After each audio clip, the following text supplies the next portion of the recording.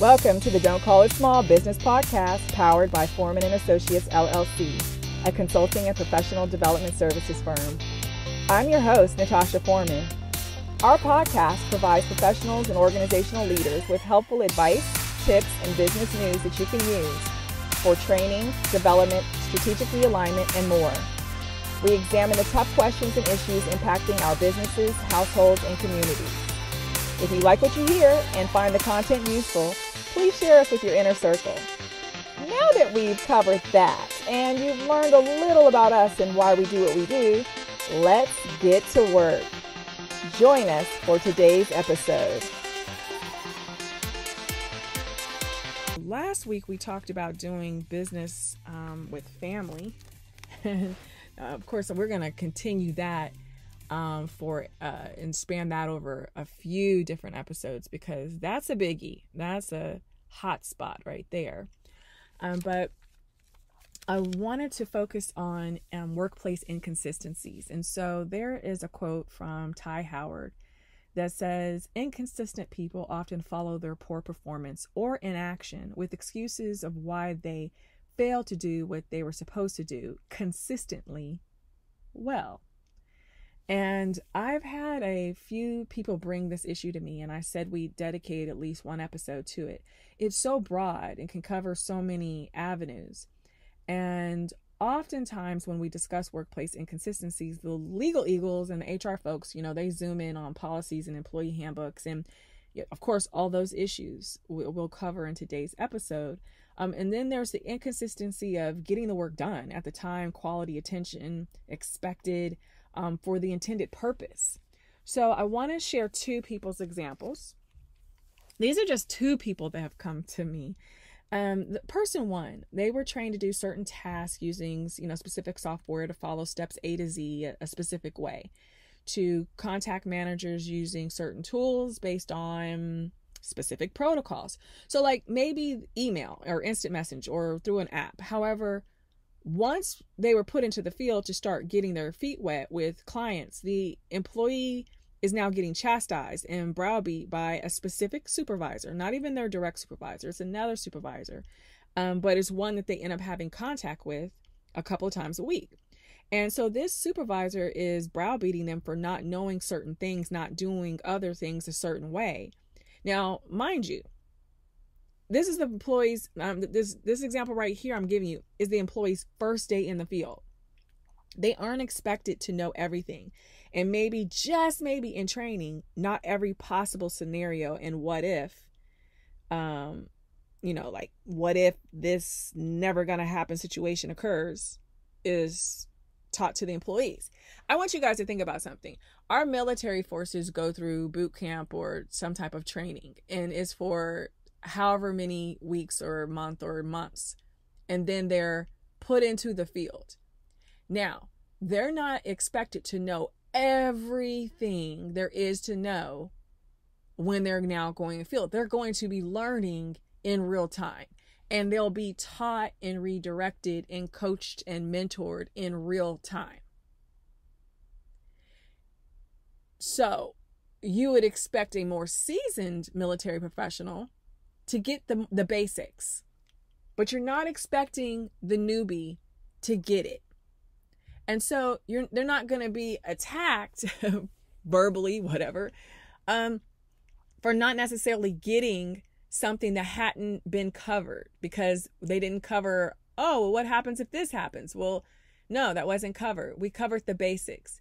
And so with that is the mindset. That should be the mindset. That should be the core training of when you are bringing anyone new into an arena, into an environment, and they're being taught, whether it's the software, they're being taught your processes.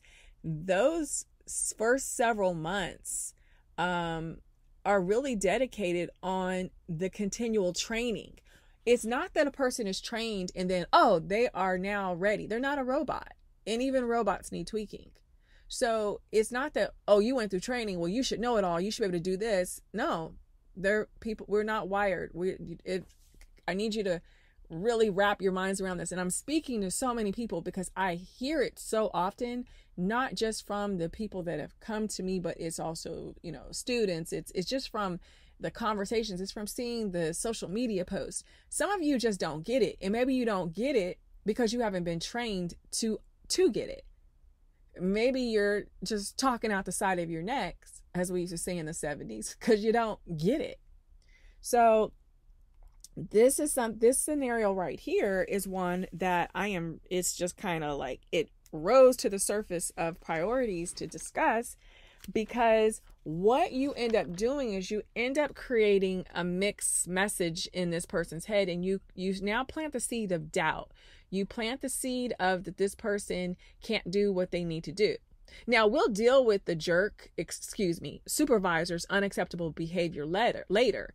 If I hear one more story of an employee being demeaned and ridiculed, harshly chastised, even cussed out, I might forget that children are present and just go off on someone. I mean, it's no one's fault that you lack emotional intelligence and self-control. If you can't articulate your disappointment in a way that doesn't leave the other person feeling like smashed bug guts, then you need to take a break and walk away. Just shut up for all of our sake.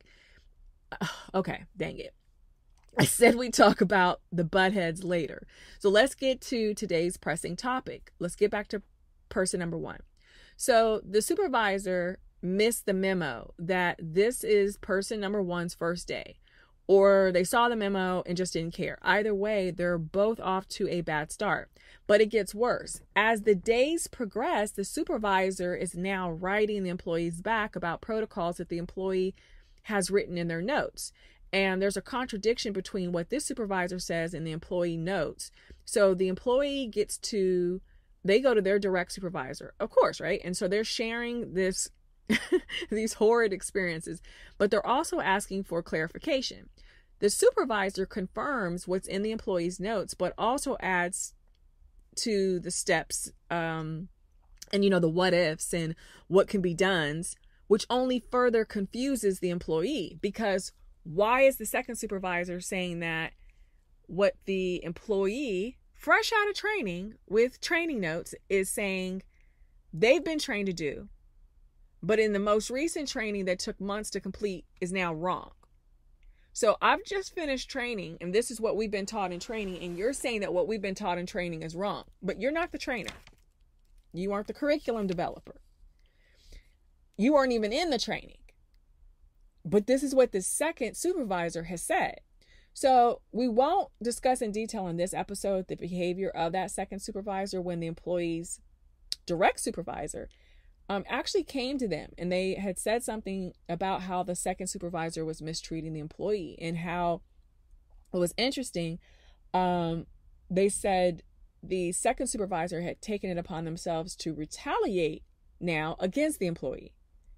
So strategically, it's clear the supervisor is trying to set that employee up for some harsh punishment, right? And that could be a write-up, transfer, termination.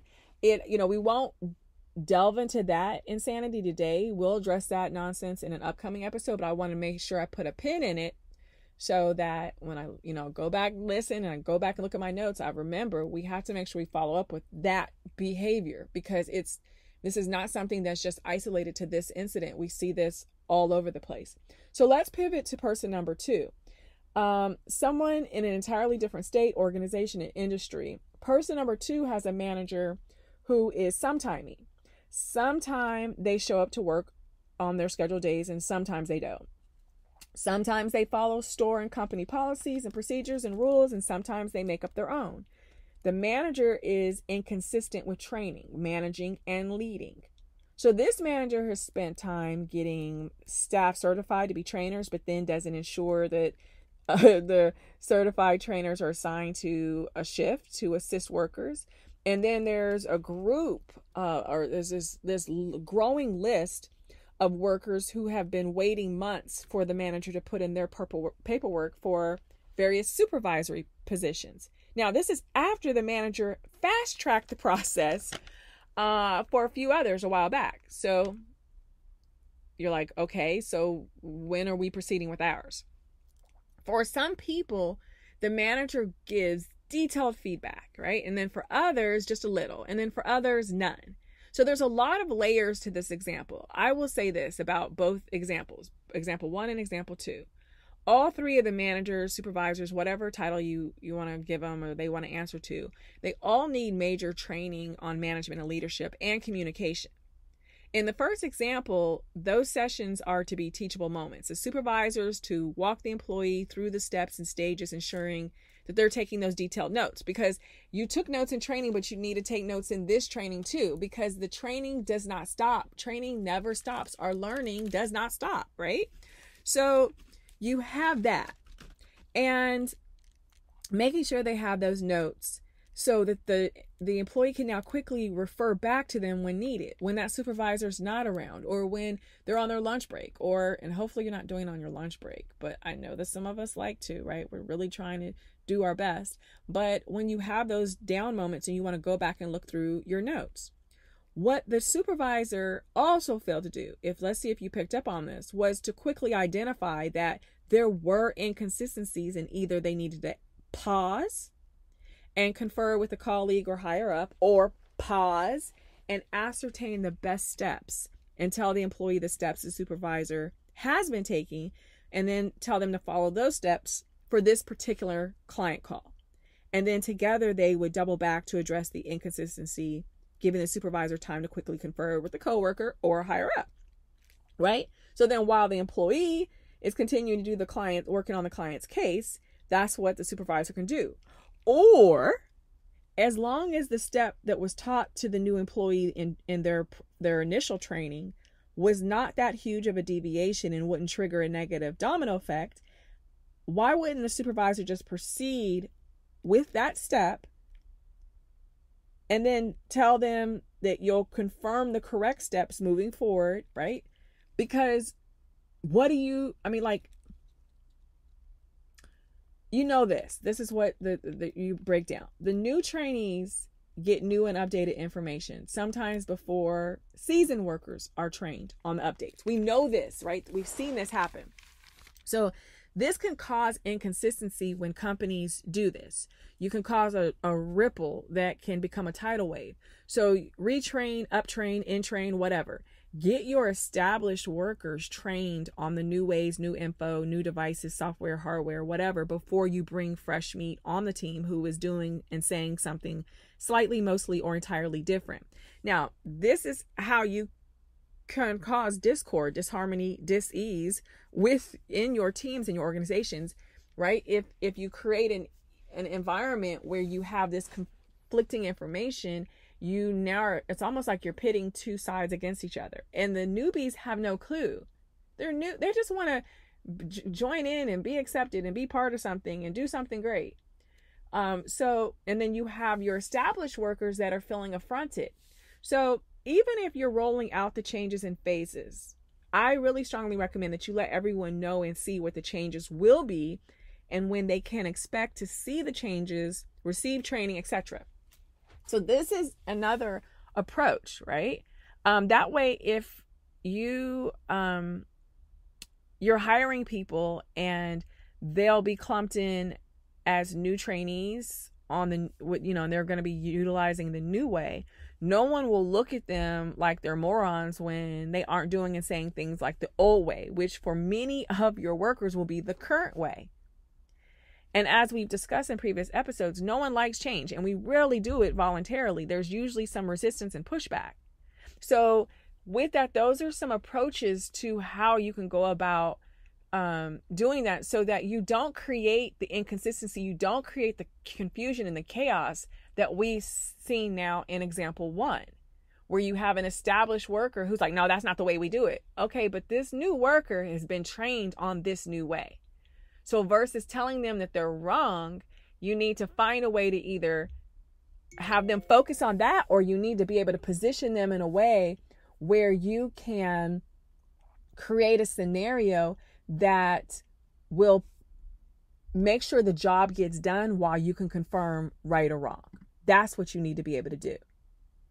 And so many of us fail in that way.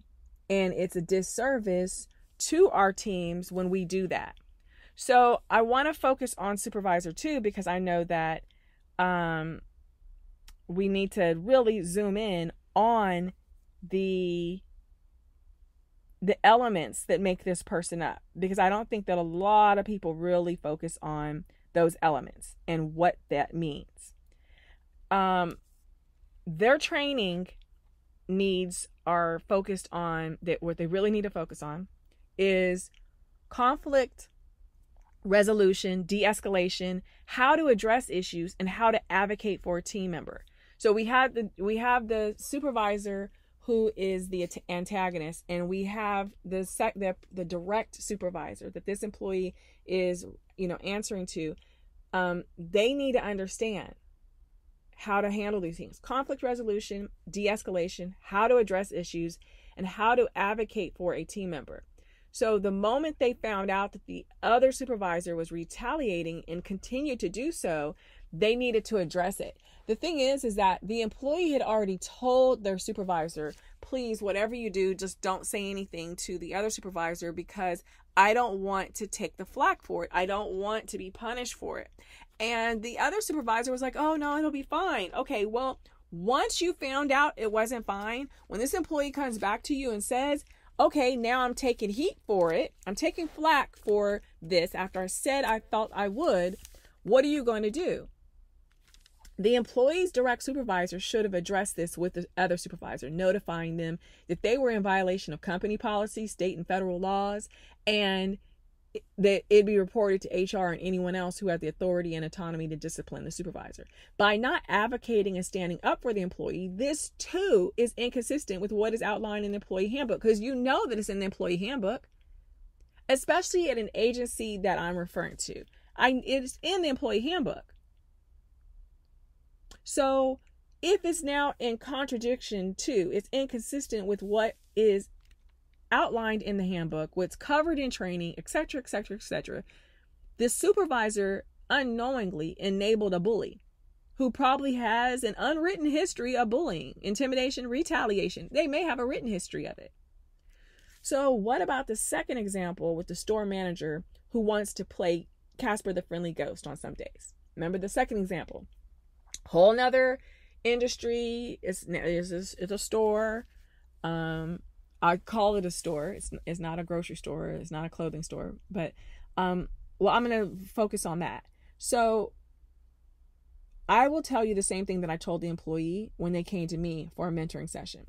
Their manager is no longer to be their go-to for role modeling in the company, because you can't, if you role model Casper, the Friendly Ghost, you're going to be Casper, right? I assumed, and I still assume, that the manager was and is going through some personal issues. It can also be double dipping, right?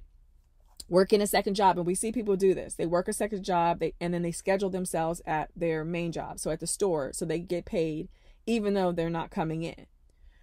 I don't know if that's really what's happening, but whether this employee and their coworkers realize it or not, they were learning bad behavior and habits and practices that if they haven't repeated it, they're gonna repeat, and if it's left unchecked. And then that would become their behavior, and those habits and practices would soon repeat and become adopted, and that would then become their character, right? That inconsistency, that lack of care, lack of concern. So other managers, what I have found out through the conversation, they had told this employee they needed to just go above their store manager for guidance and help, and also for the promotion that the manager kept finding reasons not to give. And so, of course, in my, mentoring session, I was trying to find out, well, what feedback have you been getting? Is there any evaluations that you received? And it was like none. And so I'm like, well, how do you then know how well you're performing or how well you're doing socially and in other ways? Like, this is a customer facing position, but it's also a team based position. And so there was inconsistencies in that. So it is something that there's so many different layers. I'm like, oh my goodness, a major case study. But sometimes and oftentimes people don't want you to outshine them or rise above them. So they try to keep you underfoot. And that could be a possibility with example number 2 as well. So sometimes people don't know the answers. So rather than admit it, they give you misinformation, or they get upset with you for asking the question, or upset at you for putting them in a predicament to be found out as a person without all the answers. Which, by the way, you didn't put them in any predicament, situation, or hot seat. They walked right in and sat down. This is something I have to stress. I have to stress this. This is easy, folks. I want you to say it with me, and I'm going to say it slow. I'm not quite sure, but let me check and get back to you. Or, I don't know, let me find out and double back to you.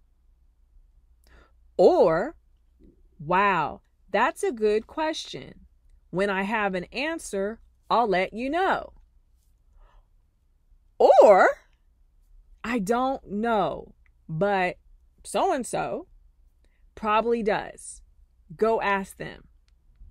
Now, in both of the examples that I've shared today, the employees were sharing information that led me to quickly surmise that these managers were also suffering from big head syndrome. Now, the thing is that with the I don't know, a lot of people don't want to say I don't know, because to them that makes them think as though, oh, they're incompetent, whatever. No, it is high competence to admit you don't know, but I'll try to find the answers, or I'll point you in the right direction, or you know who may know. That right there, that gives people surety, and it builds trust. Because they know, okay, there's not possible this person is Encyclopedia Britannica of all things, always, all things. No. So it's great. You build great confidence and trust when people know that you may not know, but you're trying to help them to find an answer. Boom. Like, there you go. So what I've seen in the 2 examples that I've shared is you have at least 2 managers. The third manager is more passive, right? So in the first example, we have the 2 managers. The direct manager is, I think, a little bit more passive, and probably that that other supervisor who has now been retaliating, they probably have a more aggressive energy in a way. And so the direct supervisor is trying to placate and is taking more of a passive position because they don't want to deal with the conflict. But the aggressor in example 1 and Casper the Friendly Ghost in example 2, in some ways both suffer from big head syndrome. And that's where they think that their title has made them immune from having to extend, common courtesy or treat lower ranking employees with some dignity and respect. We see this a lot, right? And we've talked about this in previous episodes. That title has as much worth as the name badge or desk plate or wall plate or whatever door mount that is printed on, especially if your raggedy butt gets fired. Like, you being the VP of whatever means nothing if you're fired. And it means nothing when you leave work that day. It means, like, it's just so irritating. So let's quickly also address some other workplace no-nos. And I'm going to grab this list really quick because I want to make sure that I stay focused. But here we go. So some other workplace no-nos where inconsistency can rear its ugly head and bite a huge chunk out of you and you know where. Now, is one, if your company doesn't have an employee handbook. Now, I've mentioned it, right? But some of you may say, ooh, and if that employee handbook doesn't have outlined policies and guidelines and rules that you are reviewing and updating 1 or 2 times a year, then you better get to getting and draft it up to reduce your liabilities. And the reason why I said 1 or 2 times a year is because if you start making major changes in your organization at least twice in a year, then most likely there may be something that is going to be impacted by or that will impact your employee handbook, and you need to confirm. You may need to update. You may need to add something to it or adjust something. Especially those of you that are jumping on the DEI bandwagon and now, you want to pioneer this change and be this force. And I'm not, and I hate to be so cynical, but there are a lot of people that are just checking boxes, right? And so with that, what does your employee handbook say? What's the guiding force? What does your business plan say? when you have that all tied into it. So however often you review your business plan, however often you review your strategic plan, you need to make sure that there's also time set aside where HR and management goes over those employee handbooks, so that you can make sure that not only are you reducing your liabilities, but you're establishing good faith. And that good faith is to help establish the rights and responsibilities in that workplace. Once again, you're building trust and confidence. So a second thing is that you've got these policies, but are you enforcing them? So whether they're written or unwritten, you better make sure that you're doing so with consistency. So I don't care if it's attendance or dress code, awards, bonuses, promotions, raises. It's better to have it in writing, of course, but it's best that it's followed and enforced consistently. This isn't tic-tac-toe, but so many people are playing tic-tac-toe, and you're opening yourself up for a lawsuit. You're opening yourself up for, to be on the front pages of somebody's newspaper, to be a trend, and in the wrong way on social media. You're going to be hashtag your company or hashtag your name, right? And then a third thing is when we don't focus on purging dormant and outdated policies. It used to, you look, it used to be relevant, make sense. It was needed, but it's, no longer. That can actually, once again, invite some litigation, because if you have a manager that decides to enforce a policy years after it had died off and nobody else had been enforcing it, and now this manager does, that can be a setup for a discrimination case, because it could be said that that manager zeroed in, targeted in on one particular person. So you have to, of course, make sure that you're not actually dealing with outdated perceptions of a policy that would actually be useful if it were uniformly followed. So I want to stress that as well, because sometimes it's just our perceptions puts a slant on things. That's why reviewing the employee handbook and monitoring how policies are applied throughout the organization, especially when it comes to disciplining employees, can help HR and other managers get a better handle on which policies to keep and which to toss. That now tees me up to the fourth thing. If you said HR who, then that's an issue. If you don't have someone in-house or outsourced is handling or consulting you and your team, and I'm speaking to the decision makers and paycheck signers right now, if you haven't invested in an HR service provider, then you are the biggest problem, period. The buck stops with you. So it starts and stops with you. So you need to make sure that you get the assistance that you need to support you, your team, and your business as is needed. Because the closer you get to that mission and vision that you've been running towards, the only way possible is that the entire organization has to come together. It can't come in segments, right? So if you're inconsistent in managing your business, it will be inconsistent in holding up as end of that bargain, of the relationship. Your return on your investment is your return on your investment. What are you investing in? Time, energy, talent, whatever you're putting in, you're going to get out. And that's something that I want to say that leads me to this mindset that if we have inconsistent training, inconsistent quality control, inconsistent management, inconsistent billing, just keep going down the list, you are literally unraveling the dream, the vision, your business. You're literally killing the energy that makes your business operate. Your business will die. We hope you enjoyed today's episode. If so, there's 4 things that we ask of you. First, please leave a rating and review. Second, be sure to connect with us on social media. Third, head over to foremanllc.com/podcast to sign up to our email list. And fourth, check out all the links and resources in the show notes. Thank you for tuning in to the Don't Call It Small Business Podcast, for sharing these episodes with others, and for your continued support. And don't forget what we tell you on every episode.